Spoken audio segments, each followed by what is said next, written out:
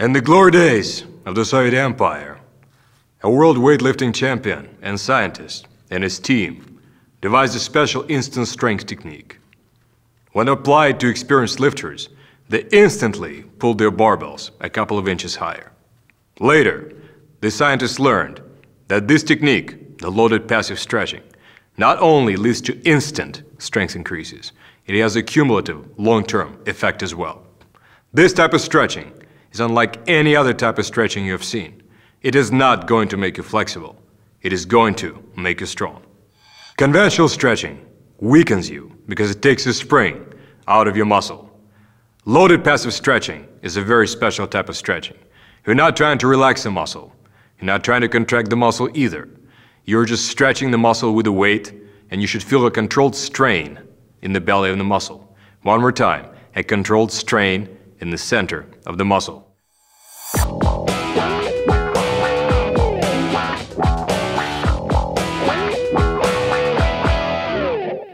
Here's the protocol. Stretch, strength stretch, your muscle for 10 seconds or so. The key words again are controlled strain. It will not feel comfortable. It shouldn't be. Then, rest for 1 minute. After 1 minute, perform your exercise. The squat, the deadlift, the throw. It's a very simple way to test the effectiveness of strength stretching. Go establish the baseline in the kettlebell throw or standing vertical jump. Do a few attempts. Rest for a few minutes. Do a loaded passive stretch, specifically a loaded passive stretch for your quads, as you'll see it later in the video. Then go try yourself again. You shall immediately see a strength increase. You'll throw further. You'll jump higher. The same thing will happen with your lifts like squats, deadlifts, presses, whatever. There's no hard and fast rule whether to use the strength stretching all the time, part-time, cycled in and out. Experiment. Drop me a line on the dragondoor.com forum and tell me which format worked best for you.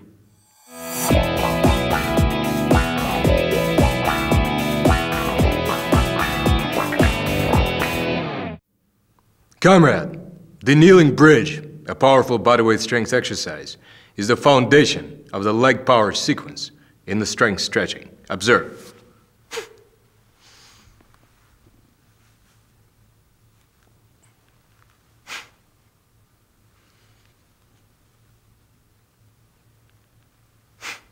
Pain is good.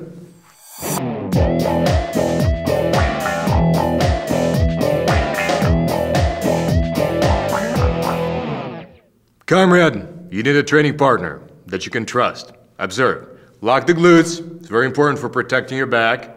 And go back. Go back as far as you can comfortably handle it. You should experience tension in the center of your thigh. You should experience no discomfort in your back. Lock the glutes completely to protect it. Stay here for 10 seconds. After 10 seconds, your partner is going to push you up. John, please push me up. See, the idea is not to lift yourself back up. The idea is stretch load the muscle passively.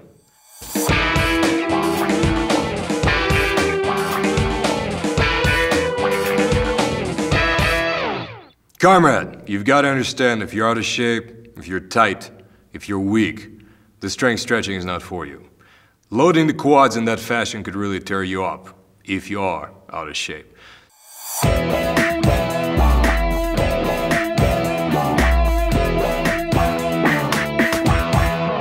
Okay, 2 variations here. One is to emphasize the abs. To emphasize the abs, I'm going to look way over. And the second variation, to emphasize the quads, I'm just going to keep my body rigid. So, I'm going to look way up, lock the glutes, abs tight, look up, going back, looking at John, staying here. I'm going to stay here for 10 seconds. When I'm done, John, push up. Please push me up. To work the thighs more, you might be able to go deeper. Obviously, don't go deep as somebody else does. Go as deep as you can do. Last thing you need is a torn quad. So, this time we're going to keep this rigid, and we're going to look down. Lock in, go back. See, now the stress is more in the quad. There's a lot less stress on the abs. So you stay right here, you stay here for 10 seconds. I don't want to stay there for 10 seconds. John, please push me up. That's how we do it. Some variations. If you turn your thighs certain ways, you can emphasize certain type of action. For instance, for wide stance squat and deadlift, bring your knees in. That way you're going to stretch load these muscles right here. Knees in, heels out, glutes locked, abs tight. Bring your tailbone and belly button close together. Go back, go back, go back. It's not for everybody, not for everybody's knees. Stay here. After a while, John, please push me up. And you come up.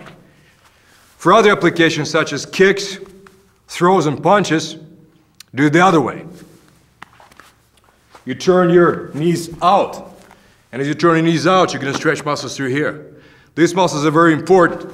As you're throwing the punch, this comes in. So you don't want to dissipate the energy. So we stretch load these muscles.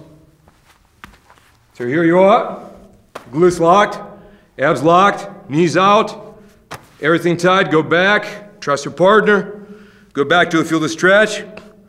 Stay there for a while. Stay tight. Breathe shallow. Enjoy the pain. After 10 seconds, John, please push me up. It's gonna hurt. Deal with it.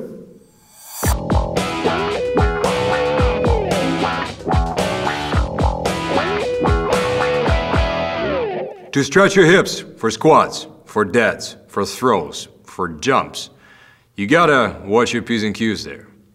You can't overstretch your back, that's important. You gotta focus the stretch load on your hips, specifically higher hamstrings and the glutes. And here's how we're gonna do it.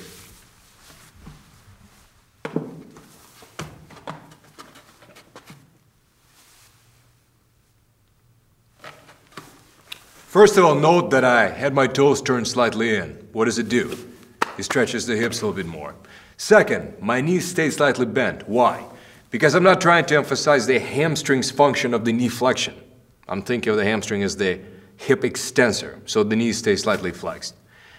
Then what I'm doing is I'm trying to lift the hips up. That's what I'm thinking. I'm not pulling in the box. I'm just thinking of lifting my hips as high as possible.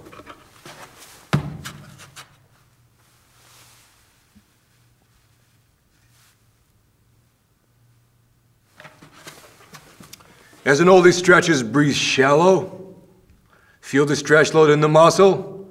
Stay for 10 seconds. Come out of it passively. If you're doing this for a jump, you can elevate your toes. What's the purpose? You're going to pre-stretch the calves. It's about the only practical and safe way to do it anyway. The calves are so strong, pre-stretching them in the context of an isolation exercise can get pretty dangerous. That's pretty simple stuff.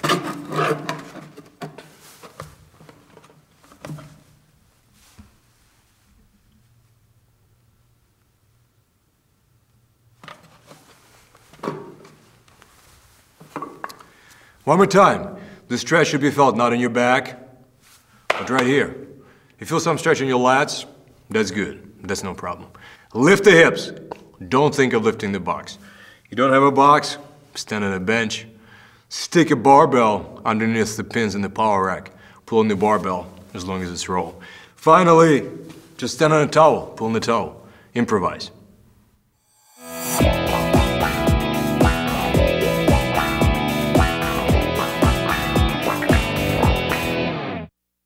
Comrade, to stretch load your hips for a one-leg exercise such as the pistol, you can do the same drill right here.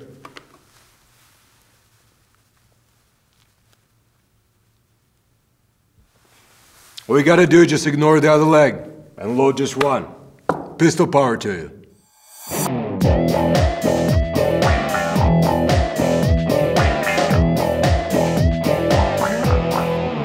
Comrade, if you're strength stretching your hip for one-legged applications such as the one-legged squat or pistol, you can apply this to the hamstring stretch, the one where you lie on the floor.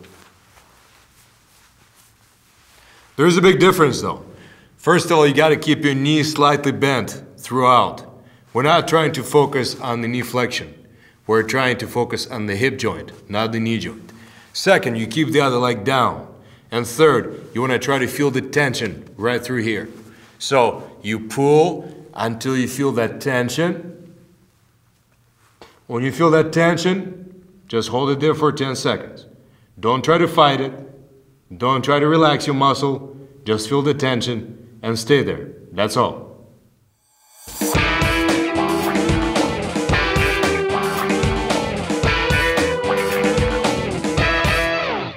One drill to build your rotational power is the chair twist. Observe.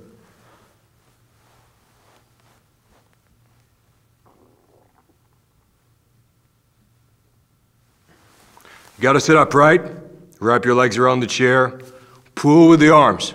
Don't use your waist to pull. Don't use your hips to pull. Remember, it's loaded passive stretching. Sit upright, pull with the arms, rotate. Feel the stretch, feel the spiral stretch in your hip and your waist. Then go out there and throw some stuff.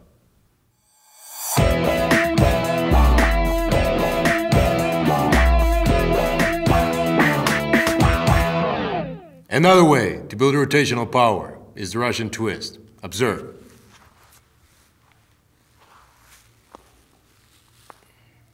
Keep your arms straight, have your partner hold your hips down, and feel the stretch load across your waist, across your hips for 10 seconds. Once again, did I say arms straight? I said arms straight. When you're done, let the weight down and float right back up. And then go to throw your punch, throw your kick, throw the discus, whatever you want to do. You'll have more power.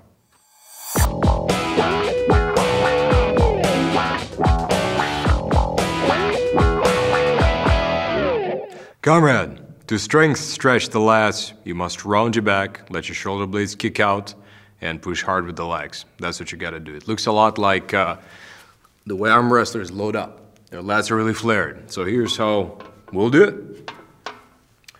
Grab something sturdy. We're using the TAPS rack right here from tacticalathlete.com. Use your legs. You can keep them even, you can keep them uneven, whatever it is. Kick out your shoulder blades and push hard with the legs. Flare the shoulder blades hard. You should really feel that stretch in the lats. And you gotta hold that for the count of 10. Feel that really hard stretch in the lats, really hard stretch. Flare them, right in the belly of the muscle. That's gonna make you strong on the pull-ups.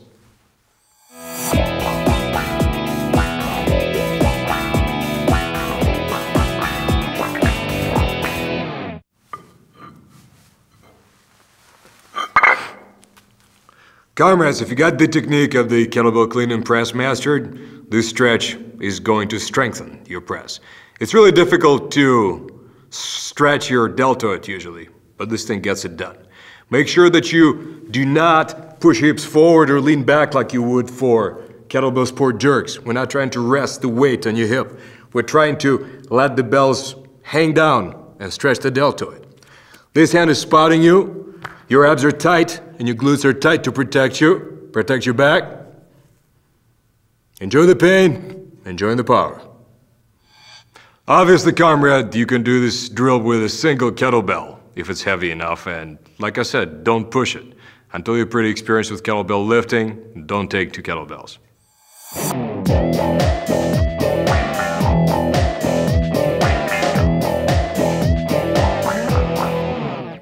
The deltoid is one muscle you can strength stretch for pressing power.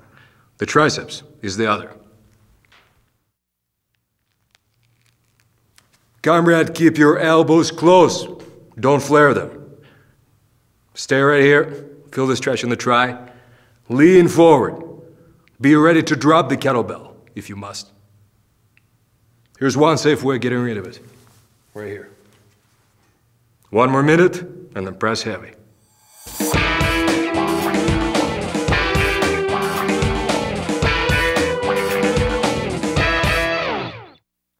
To strength stretch your triceps using your body weight, you need a power rack pin. Make sure power rack is sturdy and stable, or a low bar, something along those lines. You get your hands planted like this with a thumbless grip. Make sure your elbows never flare. Your elbows flare, the triceps does not get a workout, the shoulders may get hurt. Observe.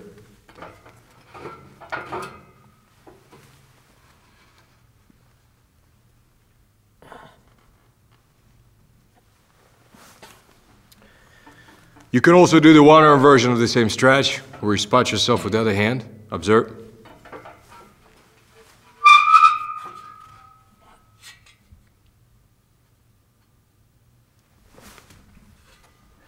Know that your abs must be tight, your glutes must be tight to protect your back. If you don't know quite how to do that, here's how. Here's how to do this drill without tightening your abs.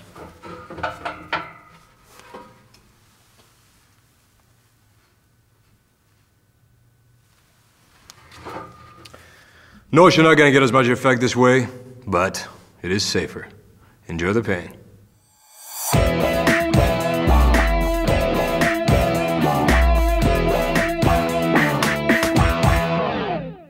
To strength stretch your bench press and push-up muscles, set the pin in the power rack about your waist level or slightly higher, wrap a towel around, and you'll find out shortly why you need a towel, and get in this position. Observe.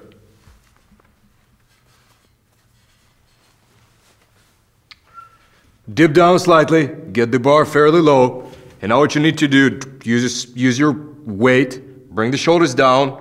Now, force your chest open as much as possible. You'll feel a quite painful stretch in your chest and shoulders. Force it open, really tight, really tight. You're not gonna like it. That's okay. Comrade, there's pain and there's pain. There's a pain of intense stretching and there's pain of injury. Don't overstretch, don't get stupid. If doing it in this setup with a power rack pin is too much for you, get a cambered bar for the bench press. It's a long bar that's got a little bit rounded dip in the middle. You can set it in the power rack. The dip is gonna go around your waist, and you're gonna limit the range of motion. See, this way, push your elbows under, force your chest open, the same thing. It's all safer. So don't get stupid now. You got a long strength career ahead of you.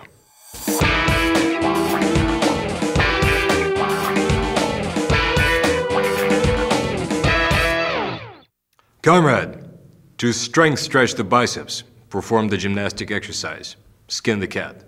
The same drill is excellent for stretch loading the shoulders, your deltoids, for parallel bar dips, for the dips. The dips themselves, even though they seem like a natural choice for a stretch, it's not a good strength stretching exercise. Too easy to get hurt. This one though, great for dips, great for the biceps. Observe.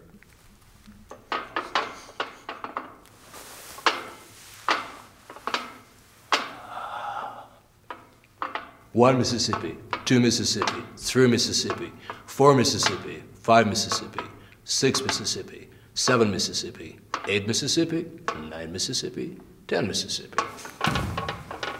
It's good. Pull heavier, squat more, jump higher, throw further, hit harder, press bigger.